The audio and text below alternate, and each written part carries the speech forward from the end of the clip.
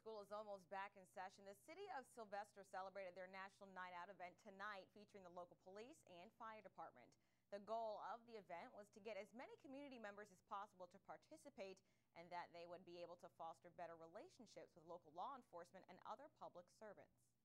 Well, we try to promote cooperation between the community and the local law enforcement agencies. We hope we have a good crowd. I'm not sure how many they're going to be, but we're hoping for a very good crowd tonight. This was the third annual National Night Out event in Sylvester, and Chief Jennings says he hopes for many more in the future.